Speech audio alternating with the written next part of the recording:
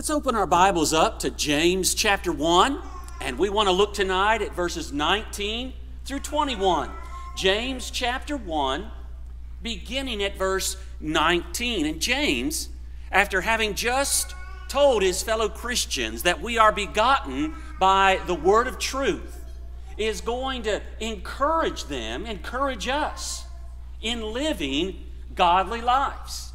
And so he writes in verse 19, "Wherefore, my beloved brethren, let every man be swift to hear, slow to speak, slow to wrath." Swift to hear and slow to speak. Someone has said that's why God gave us 2 ears and 1 mouth, so that we would listen twice as much as we talk. When I bring up something like this, my son is usually pretty quick to say, "Dad, you need to listen to that." He usually tells me when that country song comes on, "You say it best when you say nothing at all." He says, "Dad, that's you." But here he's reminding us that we need to be swift to hear. And it may be, in particular, that he's talking about hearing the Word of God, that Word that we are begotten by. And so we want to make sure that we are spending time in God's Word. But just think about how valuable this is in living the kind of lives God wants us to live. Being swift to hear, being ready to listen. You can learn a lot by listening. And certainly we can let others know how much we appreciate them, how interested we are in what they had to say when we listen. And so he says, be swift to hear, but slow to speak. In other words, give thought. I know you'll be shocked by this, but when I was in high school, my English teacher gave to every student an award at the end of the year. And the award that I received, I still remember, was the student most likely to start his mouth without his mind in gear.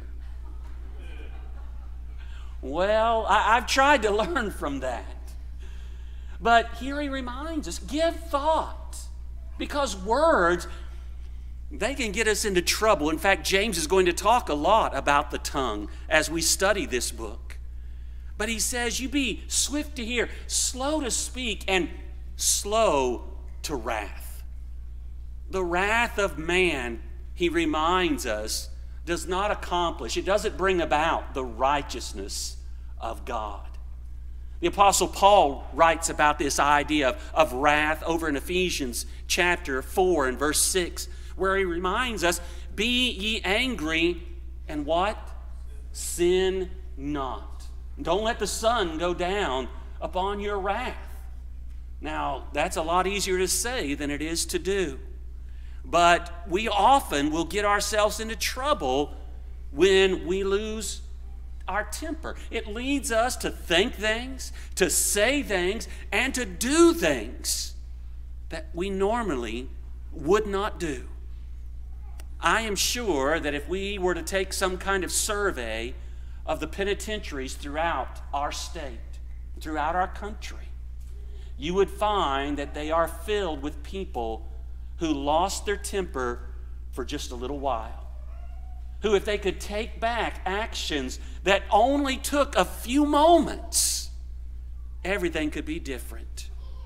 And so we've got to be careful about how we deal with anger. Swift to hear, slow to speak, slow to wrath, he reminds us. For in verse 20, the wrath of man worketh not the righteousness of God. One person said that wrath is a bad fruit from a bad tree. There's nothing good that comes from it in most cases. And so here he reminds us as Christians to seek to control our tongues and control our anger. And then he tells us in verse 21, "Wherefore, lay aside or lay apart all filthiness and superfluity of naughtiness." When's the last time you used the word superfluity in a sentence?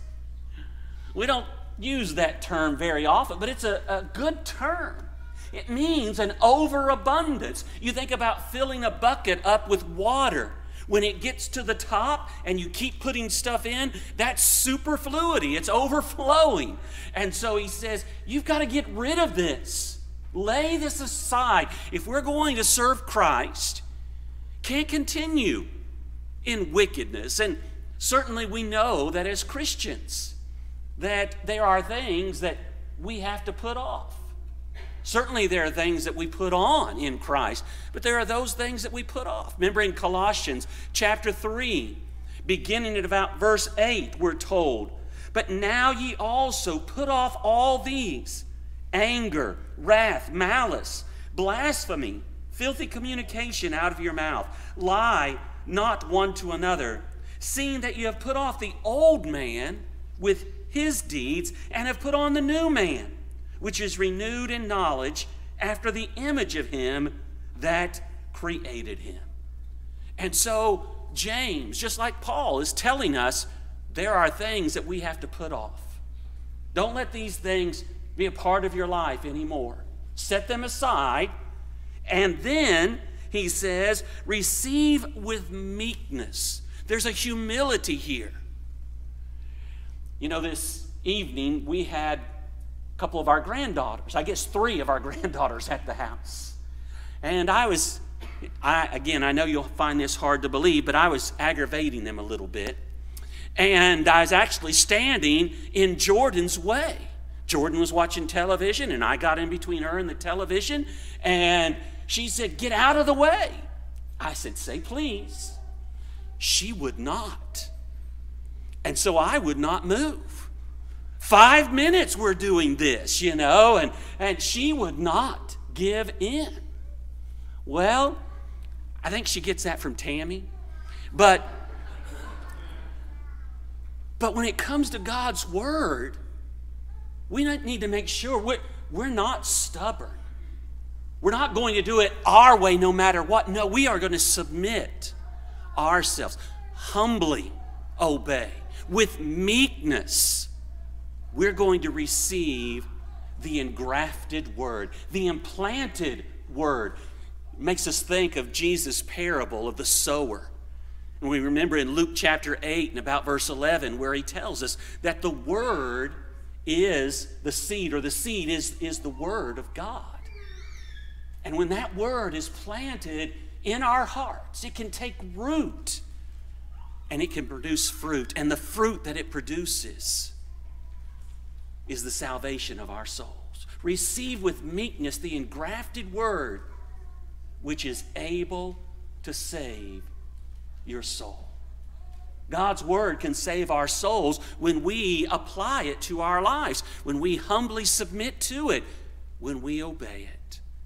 And so he reminds us as Christians, let's be careful in our actions, in our words. Let's be swift to hear, slow to speak, slow to wrath. And remember, the wrath of man, it doesn't bring about the righteousness of God. It doesn't accomplish that.